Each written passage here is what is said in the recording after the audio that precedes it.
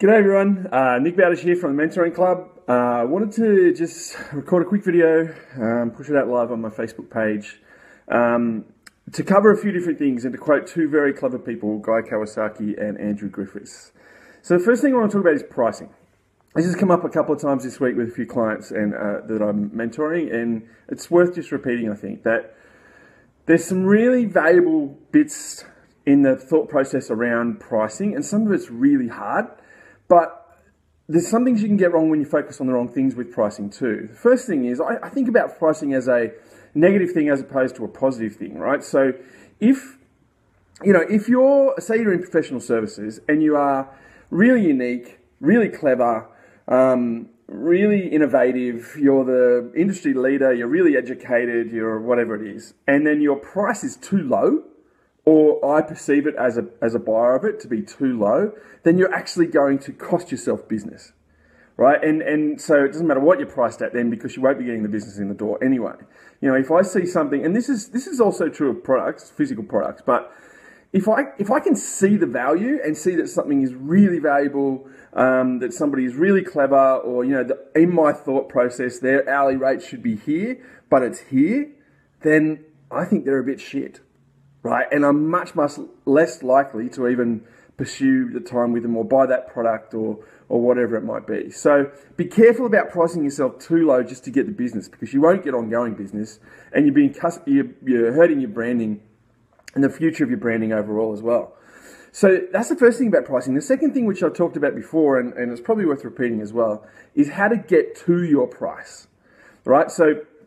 And this is where I'll quote my mate Andrew Griffiths, who says this line, and I plagiarise it shamelessly all the time.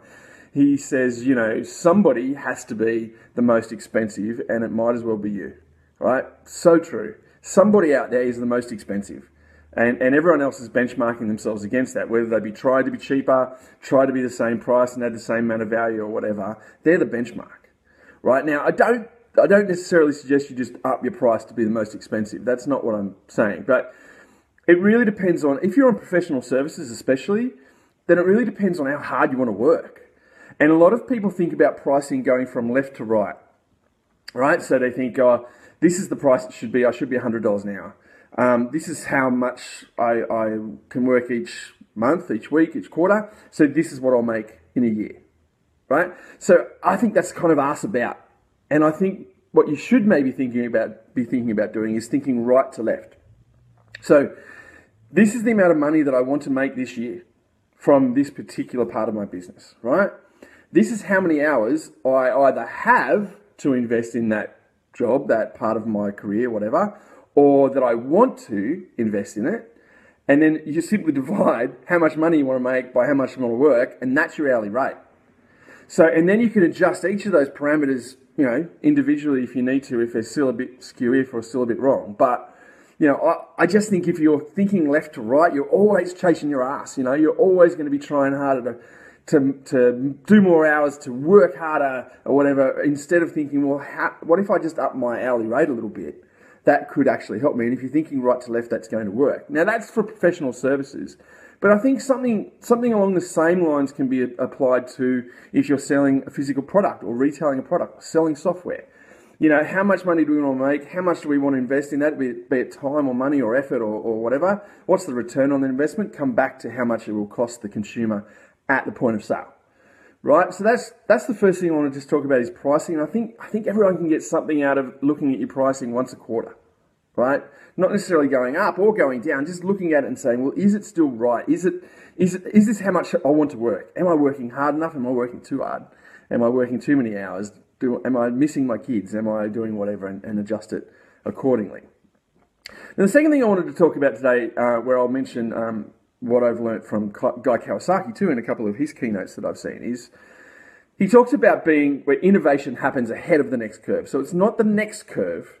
It's the next curve after that you need to be sitting in and really driving things and changing. So at the Mentoring Club, we're doing that. We're building the artificial intelligence and machine learning part of mentoring. So we can provide mentoring to everyone for basically free.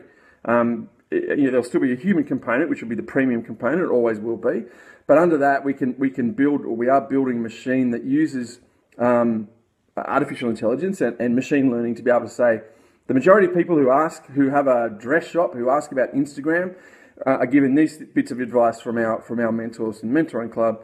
So over time, the machine will learn to give that advice out to someone who just types it into a Siri type platform. So that's being built right now, and that just means we're a little bit ahead of the curve. So the mentoring club, where we have industry leading experts, where you just buy them for an hour over Skype, and there's no locking contracts ever. So that's kind of the next curve of mentoring or business coaching.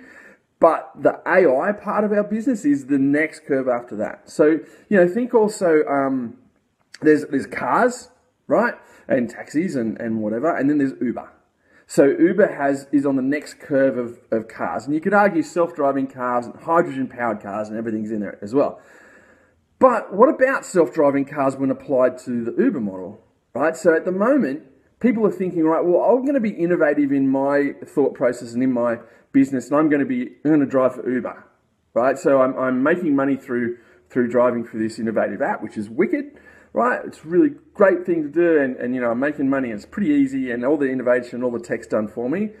But what about when Uber becomes self-driving cars doing Uber, right? So that's the next curve, and are you future-proofing your business all the way through? Now, I'd like to think I'm future-proofing the mentoring club with with the machine learning and the artificial intelligence stuff, but there'll be something else down the track which I'll have to think about again. But if you are operating your business back here before the next curve, then you're not even future-proofing against that. So maybe think about, take a day in the next 30 days to sit for an hour, 2 hours, distraction-free, and think, who could change this business? Who could disrupt what we're doing? Who could cost me my business, cost me money, and how? How is that going to happen? And then see if you can get ahead of that person, that technology, that change, that disruption, or whatever, because it might as well be you, right? Again, to reiterate Andrew's favourite line. So that's kind of where I want to leave it today. I'd love your feedback on both the pricing idea of working right to left and trying to work less for more money, but still providing good value to customers and your clients, as well as future-proofing your business. I'd love to hear how you are future-proofing your business right now, and you can either get back to me under this post on my Facebook page, or you can hit me up on Twitter. I'm at Nick Bowditch on Twitter or Instagram as well, or you can find me through the Mentoring Club, which is here, the mentoring.club, where we have 20 or so industry-leading experts providing quality mentoring with no locking contracts, just by the hour on Skype. So I hope you have a great day. It's Monday. Let's get on with it. I know it's Monday, but let's try hard to make this week a really fun one and get some stuff done. But also, if I can help you with anything, make sure you please reach out to me, hit me up. I'd love to be able to be part of your business and helping you out, at least in my own little small way. All right. Have a great Monday, everyone. See ya.